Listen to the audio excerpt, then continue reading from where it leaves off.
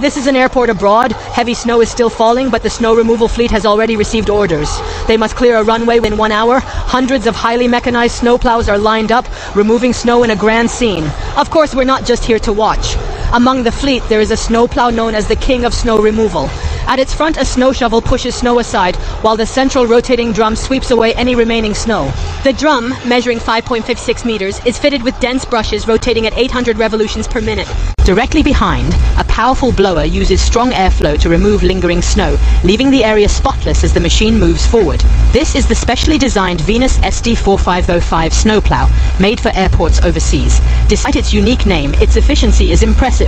The shovel and drum rotate horizontally up to 30 degrees left or right, with a maximum clearing width of 6 meters.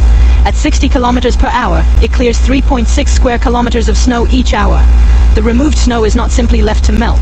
Workers use wheel loaders to dump collected snow into a snow melting truck with a powerful heating system. The truck bed serves as a furnace, quickly melting snow using high temperature water before releasing it into a nearby drain. Isn't it amazing how this efficient process manages snow so effectively and cleanly?